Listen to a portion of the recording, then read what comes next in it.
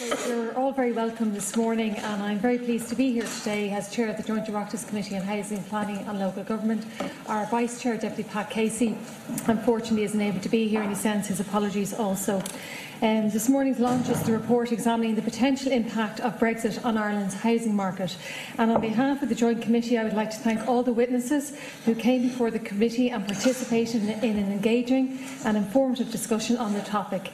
I would also like to thank all the stakeholders that issued written submissions to the committee. Their respective contributions provided great insight on the matter, and I'm glad to see so many of them here with us today. I would also like to thank the committee secretariat, who are also the quiet unsung heroes who put together this report and worked so closely with the committee members in supporting us in that manner.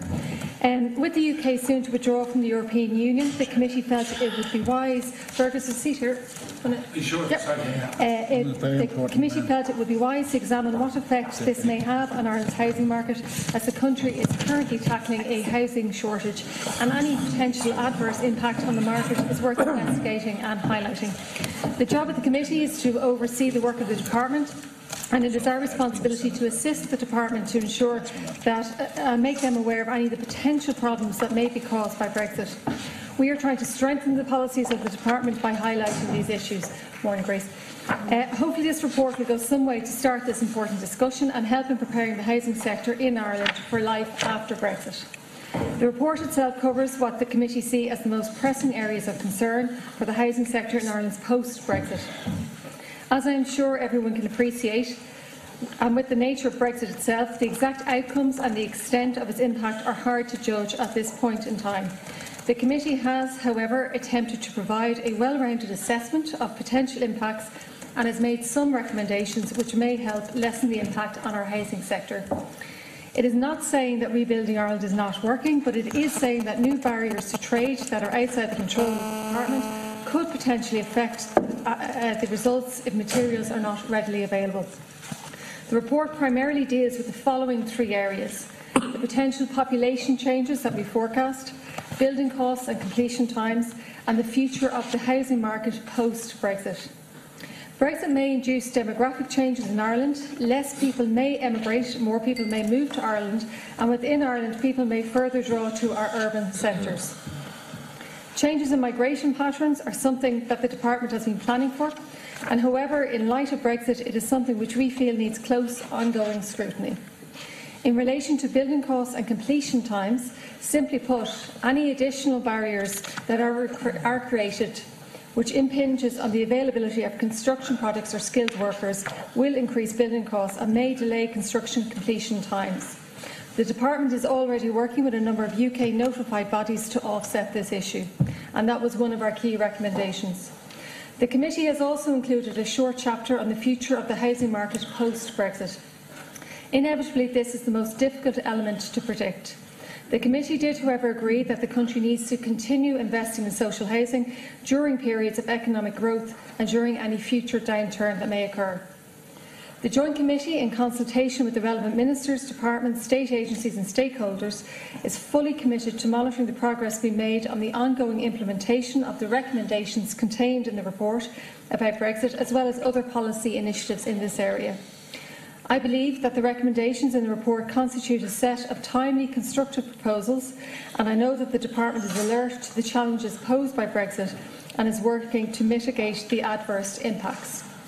Finally, I hope that this report is the beginning of a robust conversation on how Brexit will impact our housing sector. So can I thank you all for your attendance this morning, and I don't know if some of the members might want to say a few words around the report, and then we'll go to questions. Owen, did you want to say anything? Not especially. One of the valuable things about producing the report was the public hearings that we did, and they're obviously available to anybody online. It was important that we heard from industry, from unions, from the department and others. And I think one of the biggest concerns that was expressed to us, which is very strong in the report, is that given that both the supply of housing and the affordability of housing are two of our biggest challenges, anything that disrupts either or both of those is a problem, and therefore there has to be clear contingency planning in place.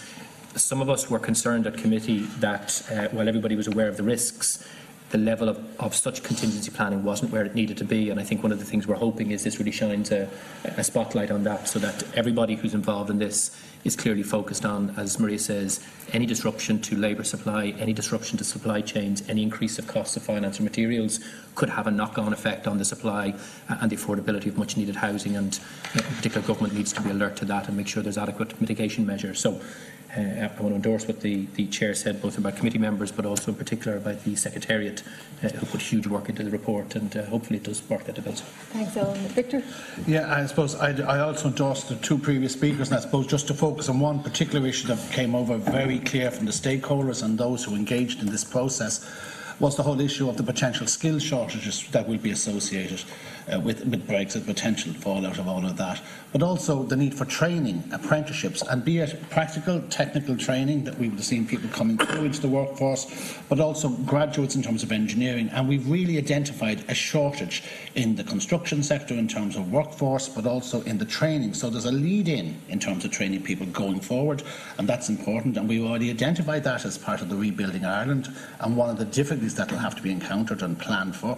But I think it became really more into focus during our discussions and with the stakeholders and the people who engage with the committee, this need to plan out for the future and also to provide for people who want to come back with such skills. And again, where we have areas of shortage of housing, we also have very, very high rental, and that's come through from our research. And again, so people who want to come back want to know they can come back and live. Initially they'll rent and possibly purchase. So there's conflicting issues there, but we identified that as a really strong issue. How do we encourage people to come back in who are professional and skilled, back into the workforce in Ireland, but also how do we plan going forward for training, for apprenticeships in the construction industry. So they're two key recommendations of the 14 recommendations in this report, and I just want to say I think it was a very meaningful engagement, and I think we were right to keep the focus on those key 14 messages. So again, I want to thank the Chair and I want to thank the committee who were very much driving this whole initiative in the beginning.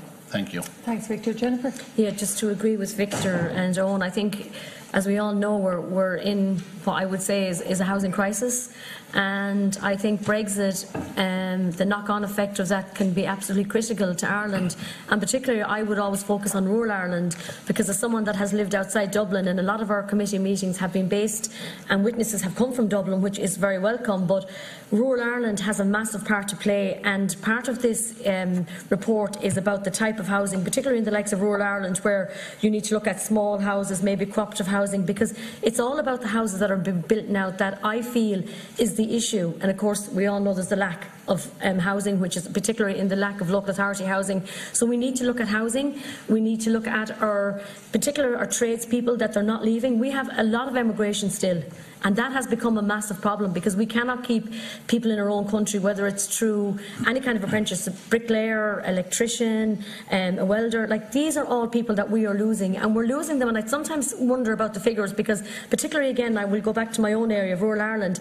They're areas, I feel, that have been far more affected by the housing crisis in the sense of the build. And I think part of this programme definitely, and this report is definitely highlighting the issues that we have. I also feel that we need to look at maybe, you know, the report says about how do we get this done in time. Now, the main thing is for me, timescale. How are we going to commit to getting timescale? Because, I mean, we all love to be launching our reports, and we all work so hard as a committee, and in particular to Maria, who has been working so hard. But we need to do it, and we need to do it now. We cannot wait any longer now for what has happened. We cannot have any more homelessness, but in particular now with Brexit, we cannot afford to not build houses, to not get people to stay in their own country where they're born and bred, so that they will keep generating our Irish community, and that's what we need to do. We need to focus on, like, Dublin and the rural areas. So that would be an area for me, and I've said this to Marie and I've said this to the Minister. We need to put proposals there that we can commit to and we can do now. We don't want to be back here next year again, or the year after, hopefully, that we won't be asking for timescale. We need to focus on time, we need to focus on trade, we need to focus on promoting what we have and making it. And I'm a firm believer in local. When you are local, I always think it's nice to promote local. I think it's nice to promote local businesses, and I think it's nice to give to your own community. And I think as part of this housing, whether you're in Dublin, whether you're in rural Ireland or whatever part of the country you're from, it's always nice to keep promoting your own area and also making sure that you try and keep as much work as you can in your area. And I think that needs to be done. So there is actually great initiatives in this report, and I want to say well done to everybody. Thanks, Jennifer. Otti? Yes, thank you, Chair. I want to thank you, Chair, for all your hard work and endeavours, and indeed all the members, and of course the Secretariat. And post-Brexit, where are we ever going to be post-Brexit is the problem. We don't know where we are. and I think we'd like to post it away somewhere. We couldn't forget about it. But no, I mean, the huge issues with tradespeople is one aspect that I know. And I'm delighted that we have a new centre in Tipperary opened in Tullus now with the ETB, the Oireachtas in Tullus, where they're taking in tradespeople, young people who want to be tradespeople and older people, to reskill them and give them the trades. And it's a good location because it's a railway station from all over the country, stops in Tullus, so it's vital. I have people involved. I'm involved in construction into myself, but I had nephews and people that were abroad, and some of them came back to Dublin in recent years, just walking down the road here, the big developments. But they could not get back to their cousins and their friends. They wanted to come back, and they were in a position to hire. They were in that area, because they couldn't afford to live in Dublin. They wanted to come back, but they couldn't afford. And they're driving from my county in Tipperary to Dublin morning. I don't know how to do it, 5 days a week. So we need to look at that. Well, all the building is, unfortunately, 90% of it is taking place in Dublin. We need to get it out into the regions, and we need to have more joined up thinking and make it easy for people to want to be able to build, to have a site, to want to build in the country, to alleviate the housing crisis. They can't get planning, and sometimes they can't get the financial agencies to give them the money, and they are, two working people in the family, and could do this, and we mustn't stifle that, because that always played a very important part in housing our people, especially in urban and rural. But we need to compliment everyone involved, and look, we need to make it happen. Thank you. Thanks, Mattie. Fergus. Thank you, Chairperson.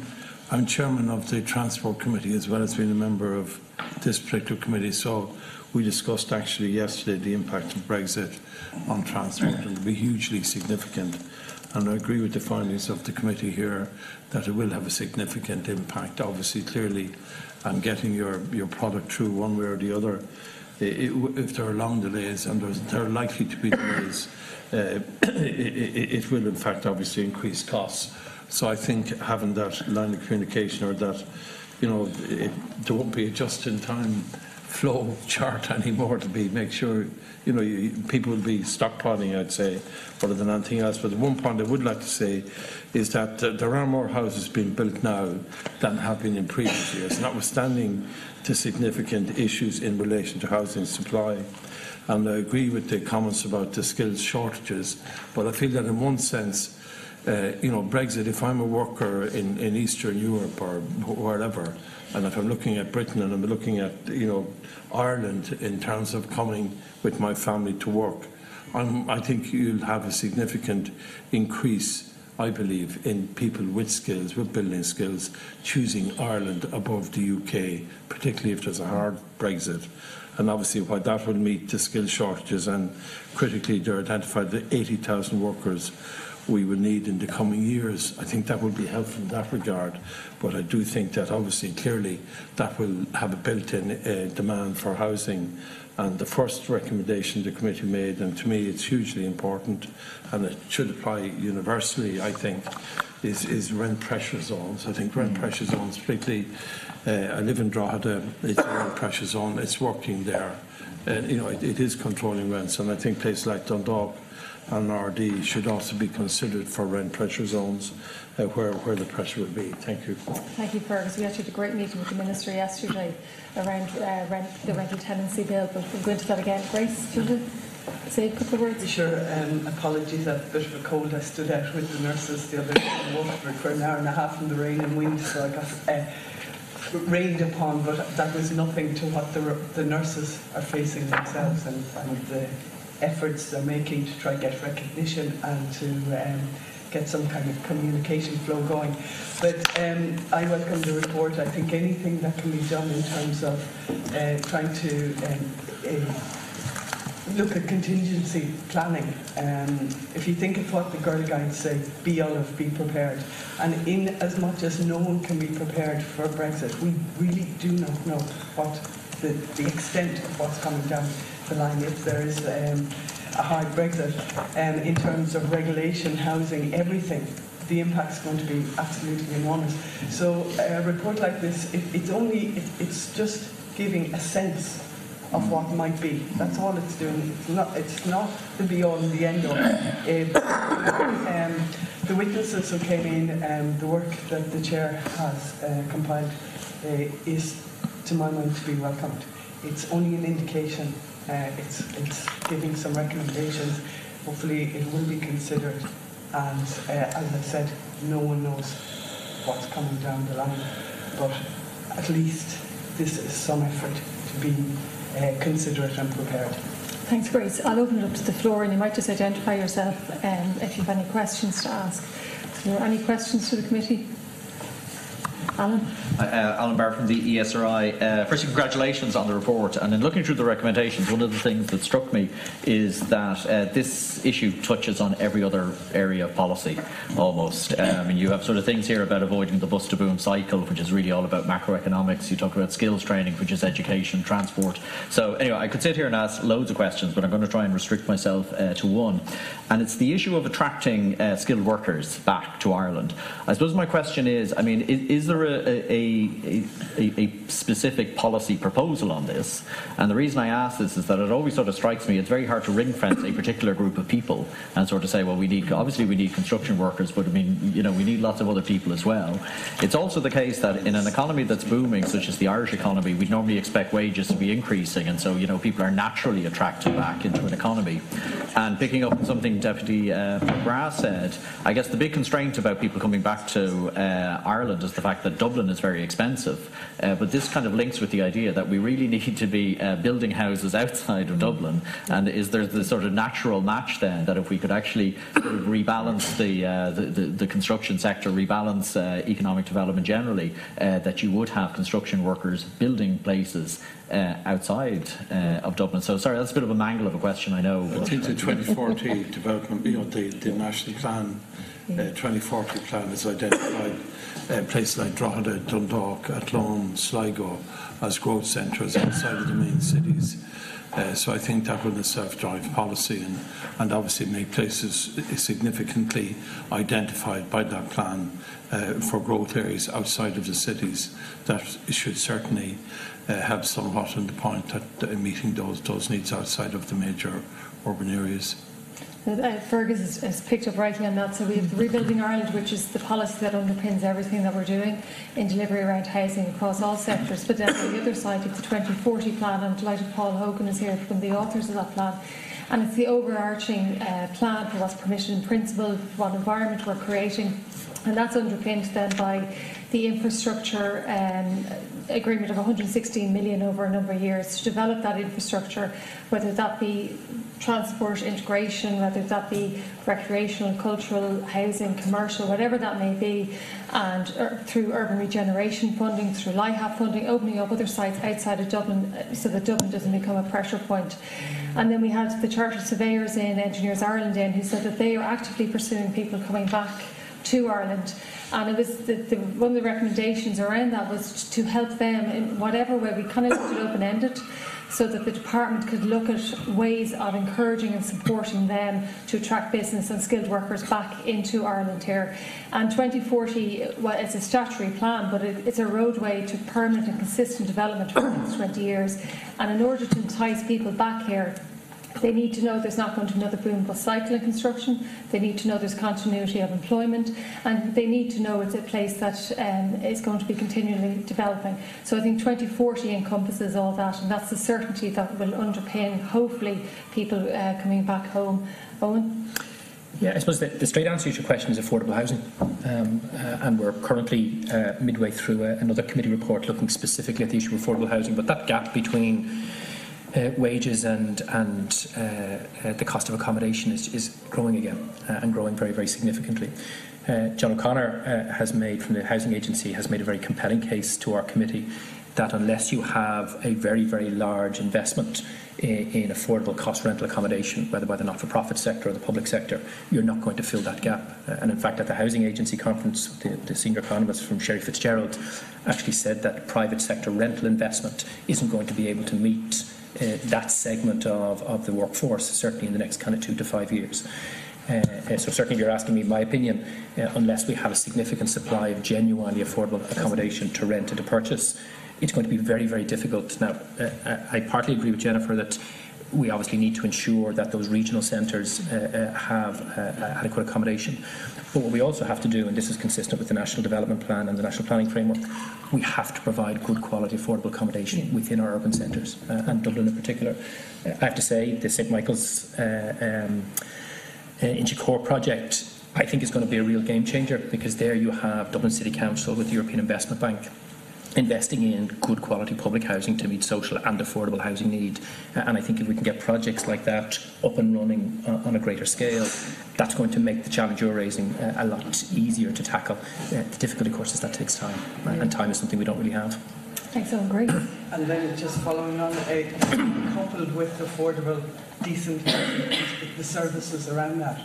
So, for instance, I lived in the Netherlands for years, and you see how they do things in terms of building construction and how they put these services, infrastructure, they wrap it around the services, so the education centres, the community centres, and then the housing goes in. So that when the, let's say, affordable or decent housing is put in, that you have that whole wraparound service, good transport network.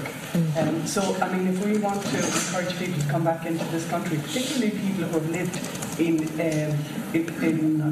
good economies and with good social systems and services, we need to have that on offer too. So we need to show that it's not just that you can come back and afford your house, but you can school your children, you can look to apprentices, third level, you can look to elderly people, good social facilities, and I suppose the thing of today is good hospital service, good, that it's not just that people come and they bed themselves down in a house. There's so much more that's necessary, and that, I think, was part of your question. It's not just housing; it's everything that you wrap around, and that's what we have to work for. And then finalising that, then, is the Land Development Agency and the establishment of that, and the certainty that on state land that a minimum of 40% will be social and affordable. That is a game changer when it comes to affordability, and they outlined how they're going to de-risk sites in order to get them up and running. So there's a lot being done around here, and like anything with housing, there isn't one quick answer to it, as you know, Alan. It all goes off into various nervous we hope we covered some of your question there for us. Have we any other questions? Laura? Just on the contingency plans, just from your engagement with the Minister and the officials, how advanced do you think contingency planning is? I mean, I know this is a recommendation from you guys, but obviously 7 weeks out, do we have any detail on how far along those contingency plans are to protect things like material supplies and cross-border labour? And then just a second point, in the report, and it's kind of separate from Brexit, there's just a concern mentioned about the effect of HAP on the rental sector going forward. Can somebody just tease through, I suppose, the thinking for me behind that, as what is the concern about HAP and what it might do down the line? So if I start from your last question there, HAP, what you read in that report is that there is an alternative to HAP, and the HAP, as always, with every build in Ireland and with the committee, is an interim measure while we get supply up and running. So nobody is saying that HAP isn't working or is working. There's over nearly 47,000 people avail of that, and it's been quite successful in people acquiring secure tenancies, although there has been some that haven't. And we met yesterday with the Minister when it came to the rental tenancy bill and securing tenancies and giving more certainty for landlords and tenants and rent pressure zones. There's a huge amount of work that has been done around that, and very positive ongoing engagement with the Department and the Minister around rent pressure zones and the rental sector in totality. So I read a line or two this morning in the paper that was, I think, misconstrued. So we're not coming up with alternatives to HAP. We're just simply saying that is an interim measure while we get supply up and running. When it comes to your other question when you had about labour, and Sarah Neary is here from the department actually as well, when it comes to contingency planning, there is ongoing talks with UK bodies that have relocated here or are about to relocate here so that they can be certified, the products can be certified here.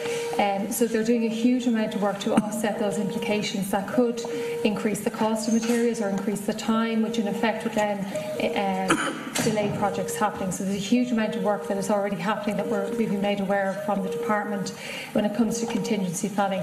But what we're planning for is something that we don't know the totality of what is coming down the line. So the feeling on this was we're planning for worst case scenario and work our way back, and that's the mentality behind this. Do you want to come in? Yeah, look, and some of these issues we don't agree on as a committee, and it's important, I suppose, that what the report deals with is those areas that we do. We have strongly divergent views on HAP, but I'm not going to bore you with the detail of that because that's for another day. But I suppose one of the concerns is whether you think HAP is a good thing or not. The greater the level of HAP within the rental sector, that then has an impact on prices and that has an impact on people who aren't eligible for HAP, and that's a reality. There is also a growing gap in many parts of the country or in Dublin for certain types of households between HAP levels and market rents, and they're just concerns that we have and that we raise, and that's separate to the detail of HAP. On the contingency planning, this is probably an area where there is some disagreement between members of the committee. One of the things that struck me when we had industry and unions in, and they shared concerns in terms of the risk factors, I asked their organisations, were they actively involved with government in developing contingency plans to deal with those things? And they said no. So while they had been consulted by Department in terms of their views at an earlier stage in terms of the risks, certainly I came away from the committee meetings with the impression that the actual contingency planning, and it is difficult, as Maria says, because you don't know what's going to happen, but that there wasn't active involvement of the sectors who are actually delivering houses, whether they're financing them, building them, or providing the workforce. And that would be a concern for me, certainly. And again, I think that's one of the reasons why we emphasise that in the report. And I just want to agree with Eoin on that, and I'll just go back to the HAP. And the biggest issue that we have, and a lot of us have concerns about on the committee, is on the rent pressure zones to do with HAP. There's certain areas don't qualify. So if you look at the 31 local authorities, not all of them were in the rent pressure zone. That becomes a problem. And it becomes a problem when your neighbour has the rent pressure zone, and the town where I am in Carlow, that is not in the rent pressure zone like others. So that's an area that the Minister does need to look at, because it seems unfair that when you actually give a rent pressure zone to certain areas and you don't to other areas, it does have a knock-on effect. House prices will go up in the area where there's no rent pressure zone in, and that's where the HAP is affected. So that is an area, and in fairness, the Minister said he is addressing it, but that was one of my big concerns with the Minister when the rent pressure zone was brought in to do with the HAP, that certain local authorities weren't in it and others were. Fergus? I just would like to point out I very much favour HAP. It works because it meets a need. If families can't pay the rent, if there's a shortage of housing, HAP fills that gap. And obviously, as supply increases, there'll be less demand for housing, there'll be less competition. So I would see HAP would trail off, because rents will actually go down. And it's a supply and demand market, and HAP meets that gap. And I think it meets it very successfully. And it means that the ordinary family who wouldn't at all be able to pay the rent. So if you look at Drogheda, they went up from about 900 per month up to 1,300 in the space of 2 or 3 months before the rent pressure zones came in. And they would never have been able, people wouldn't have been able to get a house. But now, I'm not saying there's enough housing, there isn't, but at least they can pay the rent, which they wouldn't have been able to up to now without that. And I think that's the good. And it is that interim measure while we get supply up and running. And what we do know, as of June last year, there was planning permission granted for almost 27,000 homes. So continuously the figures are going in the right direction, and to be on target by 2021 to have 25,000 homes delivered. So it's interim while we get supply up and running. So any other questions? Made it too easy for us. You're doing a great job, Marie. You're doing a great job. Ever. And I thank everybody for their attendance this morning, and in particular the committee. And we are a cross-political committee, but in general, I think it's fair to say we all leave our political allegiance at the door. Absolutely. And we all want the same outcome. We differ in how we want to get there, but we always try and reach consensus. And I think that's what this report outlines here. So it's about in the greater good is what we're always trying to do here, without sounding cliche, but I want to thank the committee members for the extraordinary work they put in, and for all the witnesses that came either physically or gave us submissions. And in general, our witnesses are repeat offenders. They're continuously at our committee, and we've built up great relationships with numerous stakeholders, and I think that benefits us as a whole in putting forward policy ideas and suggestions and working with the department in tandem. So thank you very much for attending this morning, and again to thank the committee secretariat and Alan for organising this morning. Well done. Well done, Chairperson. Well done, Marie. Thank you.